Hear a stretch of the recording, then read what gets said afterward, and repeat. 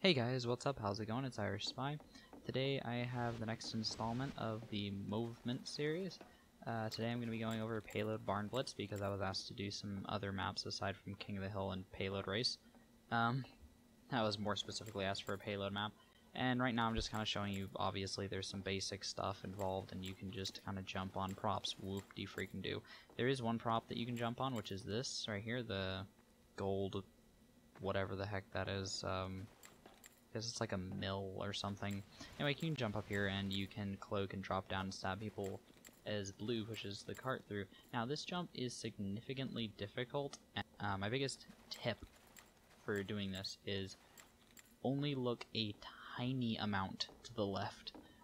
You look too far to the left and it's just incredibly difficult. Once you get up and you're up on... So inside of locker room, there's obviously a lot of lockers, and you can jump onto these lockers by jumping on the handles, and you can jump around from locker to locker and just kind of get around. You can also stand on a lot of other props that I'm showing you right now. This corner, you think that you can't get in the corner and you're like, oh shoot, but actually if you very carefully edge your way over, you can actually get up onto this little corner, and this is a great spot because when people walk up into here, they don't look to their left, they don't look behind them when they come into the room. A faster way to get up is by going onto that other locker and air strafing while jumping over, because the roof's sandstone. You can jump over here onto this little platform and get the height advantage on anybody that follows you by walking over here. You can obviously also go up and get the health pack that's over there. You can jump straight onto that box and crouch jump off of it immediately to get a stair stab. There are two ways to get over here. One, you do not take fall damage, but you are easier to see, and the second one you do take fall damage, but you are harder to see when it happens, and it's a little bit quicker of a process. You can also jump on top of these pipes and tires, and you can get on top of this wall. However, you can also get behind the wall. If somebody is chasing you and you fail stab them, you can jump around the wall, and it makes it look like you jumped off. I've had several people fall off while chasing me. And you cannot jump onto that area at all, where the wooden pallet is above the door. I think they thought that would be a little bit too overpowered. A lot of people know about this spot with the health, but a lot of people do not. They fail to check this area behind the pallet and those big spools underneath the stairs. So a lot of people will come in and check near the health and then just leave. So if you're cloaked in there, people won't find you. There isn't really much to show up here, but you can go over here into this corner.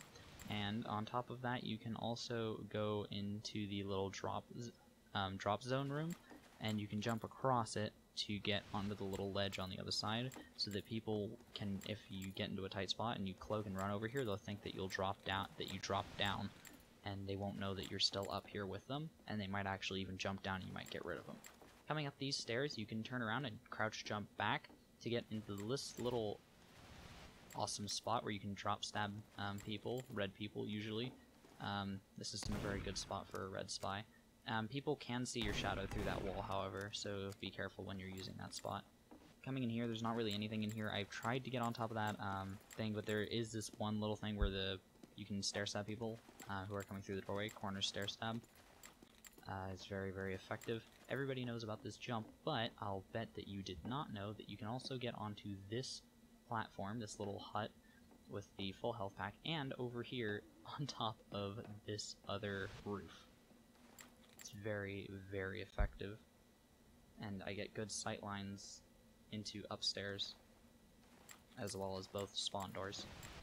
At first point, you can make a crouch jump from almost the top of the stairs and air strafe over to the other side, and that can buy you some time to get away from people. You can crouch jump on top of the pallets if you surf up. You cannot, no matter what you do, you cannot jump onto those crates. I really wish you could.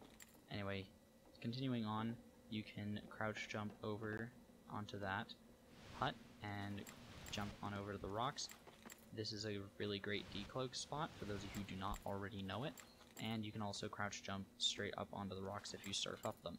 That pretty much sums it up for Payload Barn Blitz. I hope that you enjoyed this video. I just show you one other spot, and I would not recommend using it because it's very easy to be accidentally WM1'd while in that spot.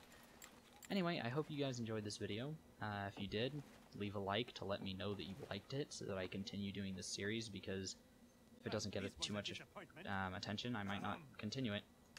Anyway, thanks for watching. See you guys in the next video.